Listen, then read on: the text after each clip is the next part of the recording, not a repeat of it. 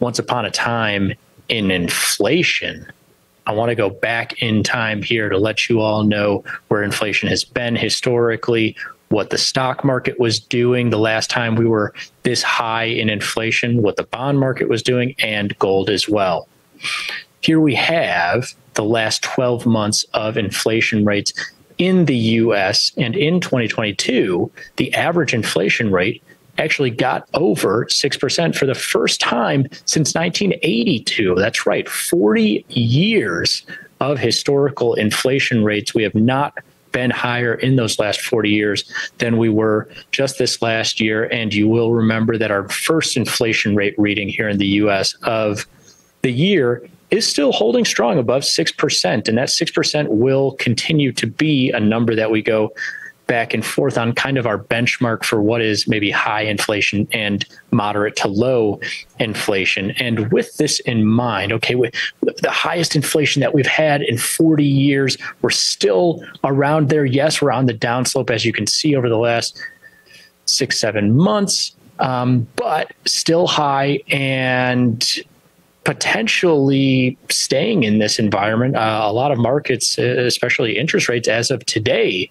projecting that we'll stay in this high inflation market for the next couple of years here. So I wanted to look at the last time we were this high and the performance of major asset classes. First, let's get that background of the last time inflation was over 6%, 1974 to 1982. In 1974, the average inflation rate rose from 3.5% to 8.2%. That's the first year that we're looking at in our little bit of a case study here. The rate stayed above 6% for almost a decade, from 74 to 82 there, falling to 3.9% in 1983. And so you can see that these rises and falls to above 6% and below 6% are quite substantial. It's not, at least in this case study, the last time that we were high inflation, it wasn't a matter of, okay, 1%, 2%, 3%, 4%, 5%,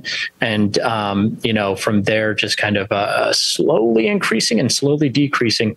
It is kind of this shocking transition of low inflation right up there to high inflation, and then high inflation right back down to low. As you see, we went from 3.5 to 8.2, and then as we came out of it, 7.5 down to 3.9. And you can see here that for 8 years, consistently stayed above 6%, fluctuating a little bit the first few years there, 8%, 9%, 6%, 6%, 7%. And then they really turned it on, 79 to 81, where we saw the peak there in 1980, and then still an above 10% inflation rate in 1981 before coming off a little bit in 82 and then really dropping off and staying in pretty much an environment of 1 to 3 or 4% for the last 40 years. So let's section these data points off into two categories, which will be 74 to 78, which is we get into high inflation environment and we just kind of sit around there.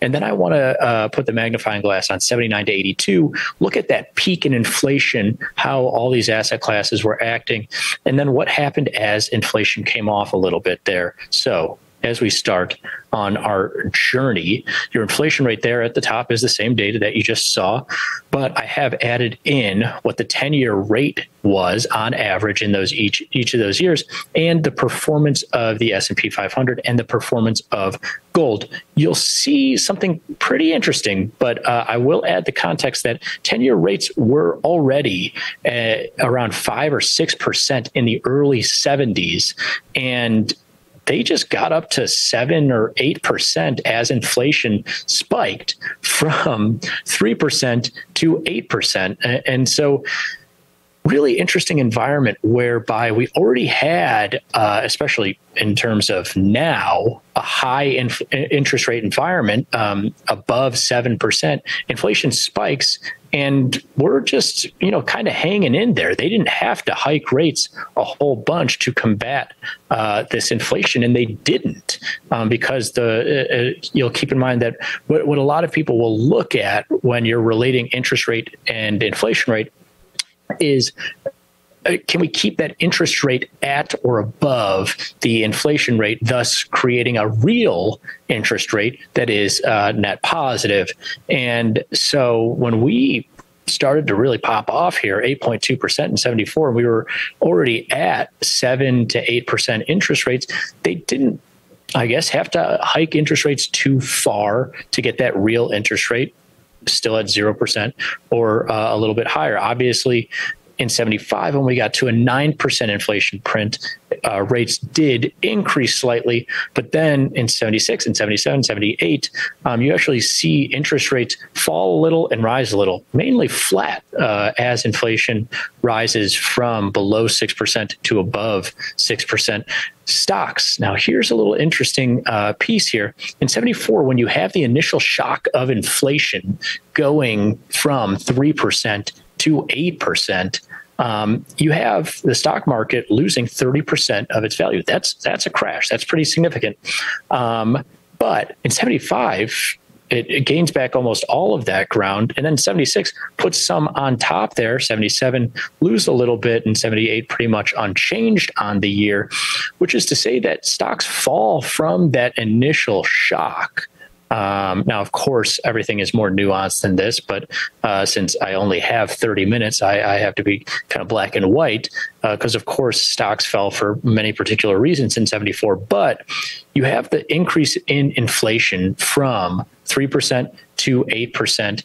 Stocks fall 30%, and then inflation from 74 to 75 increases another full percentage point, and stocks regain all of their value that they had lost off that initial shock, creating a more nuanced scenario, right? I think what has been the story so far is, inflation high, interest rates high, stocks low, which was the story in 2022. But you can already see that stocks aren't seeing that exact direct correlation anymore. It'll be really interesting to see, especially if inflation hangs around these levels or potentially gets higher in 2023, 2024. That doesn't, historically speaking, that doesn't necessitate a lower stock market, even if interest rates get higher. And that'll be further confirmed in the next piece here.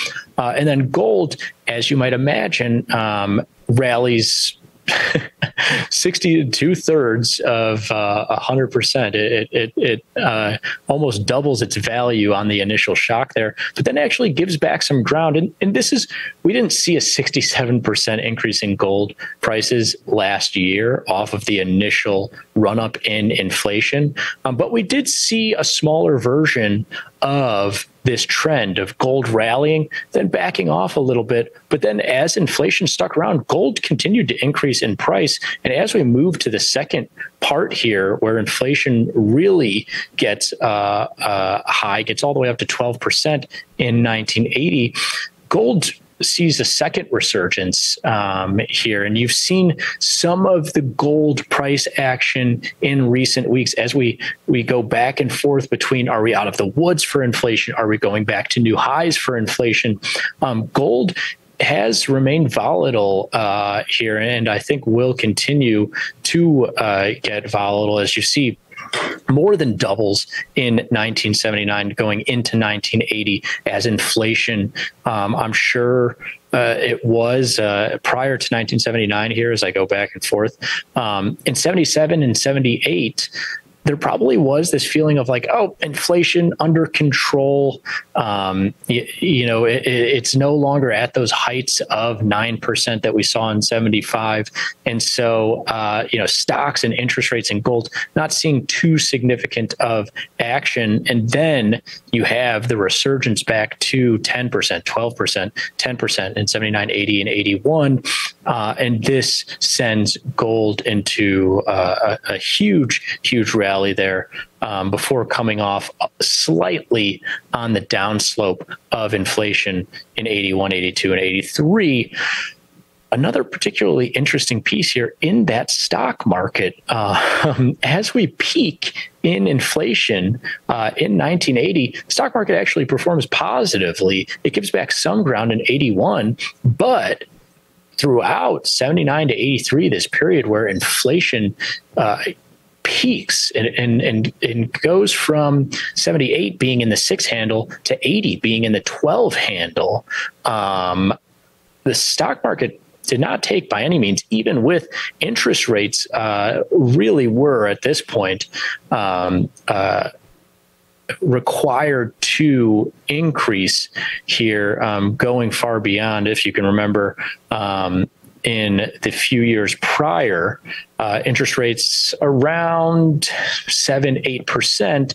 And then as inflation gets a little out of hand, north of 10%, interest rates do get up to 11, 13, 14% there, like I say, to kind of compete with that inflation rate to get the real interest rate back to being a positive. But even with interest rates doubling in this period of the mid 70s to the early 80s, stock market performing positively. Of course, things are different now, and the largest market cap stocks are technology stocks that are also categorized as growth stocks that require, oftentimes, or at least until now, we'll see what happens in the future, low interest rate environments to help really spur that growth.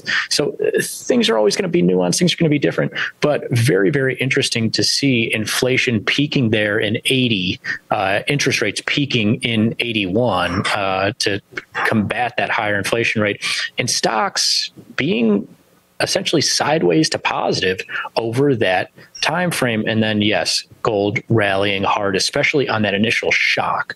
And so where does that leave us? Actually, in my mind, with a significant amount of takeaways, even though we have no clue where inflation is headed, the environment very much seems to be, if you're in the 3 to 6% inflation range, that's moderate. Things could get out of hand, could get back into that high inflation rate environment, but not a lot of trends to be seen, historically speaking, in that range. Below 3%, that is where you'd consider things to be normal. I'm sure that's where the Fed likes things. They always talk about 2% inflation, but they really like inflation to be down around 1, 2, and 3%, because then they have their full toolbox of like, okay, if the stock market, tanks, our interest rates are, middling, inflation rates are middling, and we can shift things around pretty readily.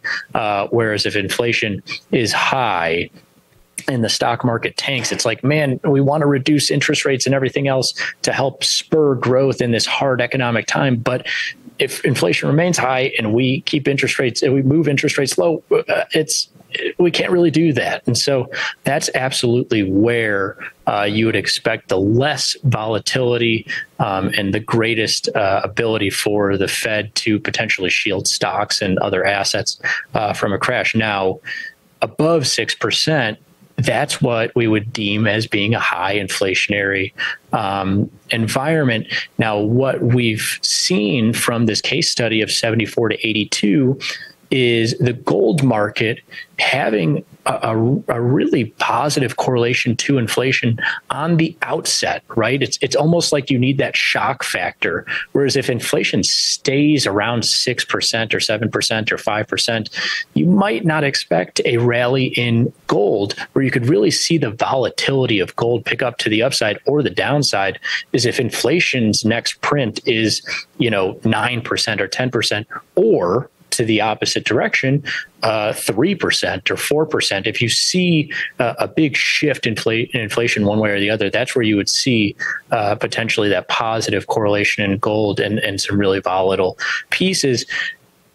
Interest rates a similar thing. If you see this inflation rate print above 6% again, closer to 7, 8, 9%, you'd expect that interest rate projections would continue higher as they have since the most recent higher than expected inflation rate came out.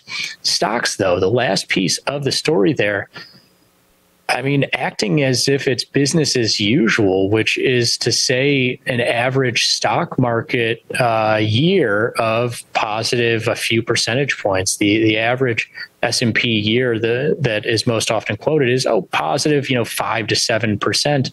And I didn't crunch the numbers, but I should have. Throughout this whole journey of inflation getting high, peaking, and then falling off, stocks probably averaged a slightly positive trajectory. So really interesting piece there. Definitely a good takeaway in my mind. I usually love the pieces that people think are highly correlated to data releases like inflation, like, if inflation comes out, stocks are going to sink, or if inflation comes out low, stocks are going to really rally.